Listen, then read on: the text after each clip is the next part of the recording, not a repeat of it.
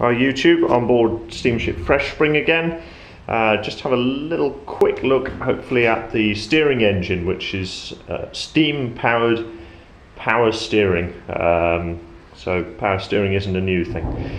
The way of actually controlling the rudder at the back of the ship is there's chains go right the way down, chains and rods which transmit the power right the way down the sides of the ship.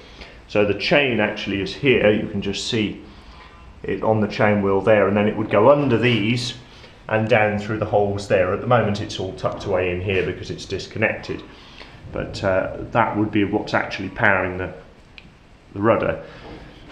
You've got two ways to control that from here. On the front of the shaft here, hopefully, you originally would have had two ship's wheels. One would have been on this area here, so a smaller ship's wheel, maybe only 2 feet in diameter, and a very large ship's wheel here, which would have been about 4 feet in diameter. The larger one would have been used if the steering engine had failed, or if you didn't want to use it for whatever reason, and you would select between the two with this lever here. So you take this pin out and then slide the dog clutches, which you probably can't quite see just there. You can see there's dog clutches here and here, so you're either engaging one or the other.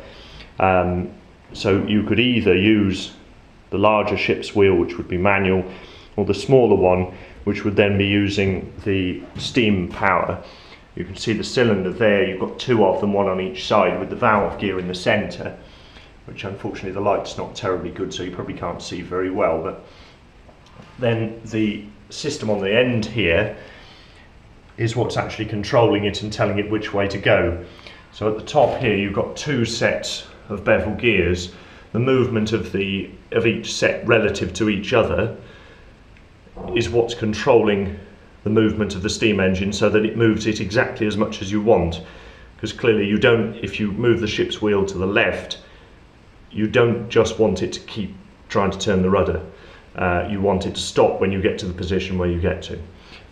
So that's what this machine does, and a very clever piece of kit it is too. And originally you'd have also had a control coming off the top of here that would have gone up through the deck onto the Monkey Island. So there you go. I hope you've enjoyed the video and found it interesting. Anything else you want to know, please visit the website, ssfreshspring.co.uk, and of course hopefully we'll upload some more videos soon. Take care.